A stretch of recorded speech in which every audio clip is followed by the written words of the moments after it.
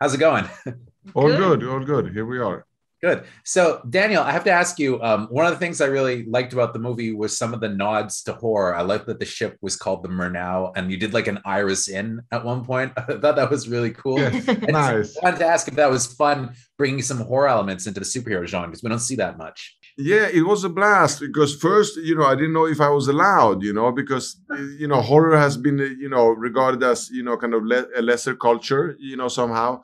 But I love horror, and I love old horror, so the more I could fit it in, you can also see, like, if you look at the desk behind him, there are other small kind of like old horror symbols. So yeah, that was a blast. I'm a nerd, so I kind of like to fill things out.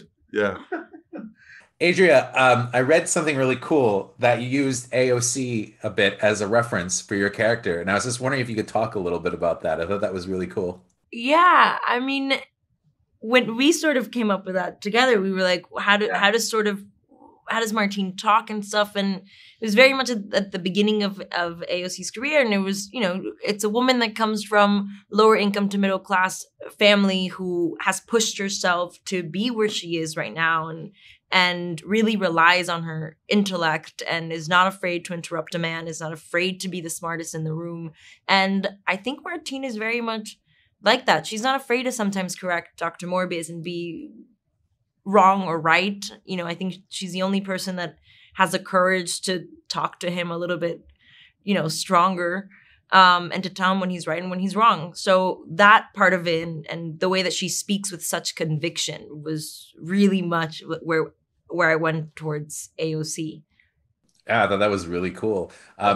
So, as a self-proclaimed nerd, was it fun playing in the Marvel sandbox? And are you psyched to now kind of be part of the multiverse? I'm psyched. I'm super psyched. But it was also terrifying, Yeah. because I've been sitting on the other side, just filling myself with hate, talking, because that's what you do. You like to kind of decipher things and find the wrongs, and then suddenly you're on the other side of that microscope.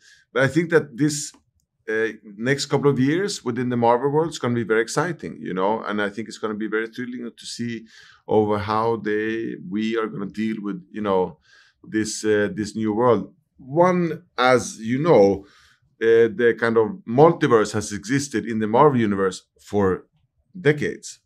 So as a person who loves comic books, it was something we've been waiting for. Sure. So, and I think it's gonna give clever and interesting ideas in the future.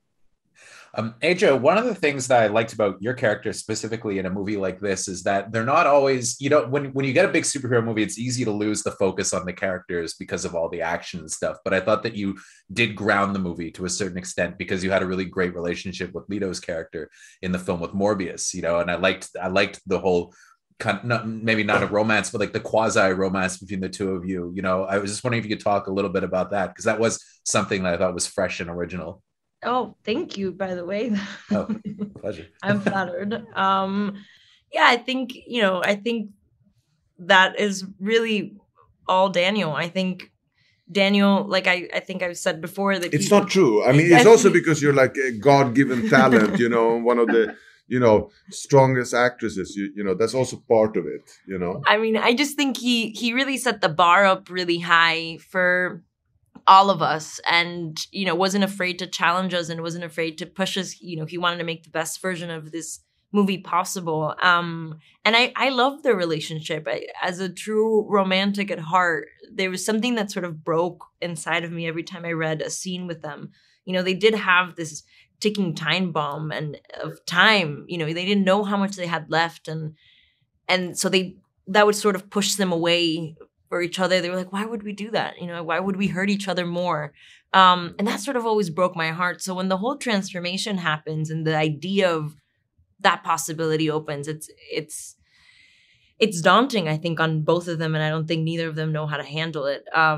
So I love that. I love that sort of romantic through line. But they both they stand their own ground as individual characters, and on this guy.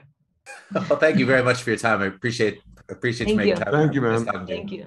Michael Morbius. Discover who you're meant to be. The bad guy.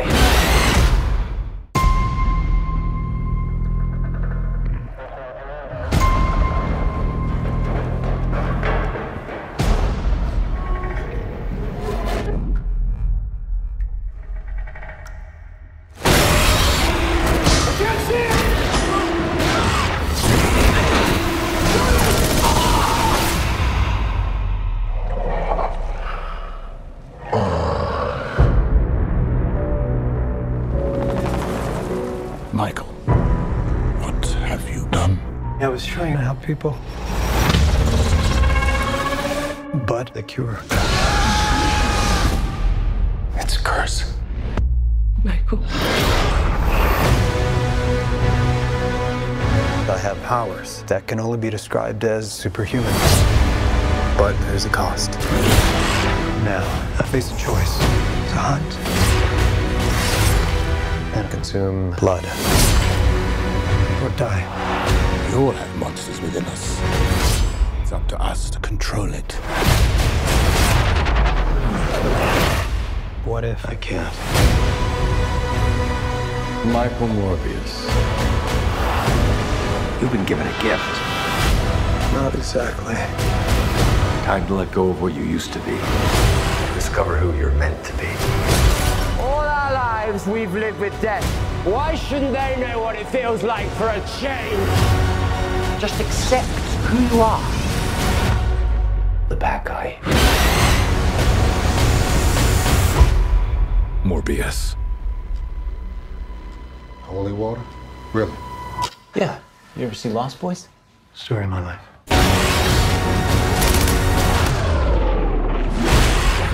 A new Marvel legend arrives exclusively in movie theaters April 1st.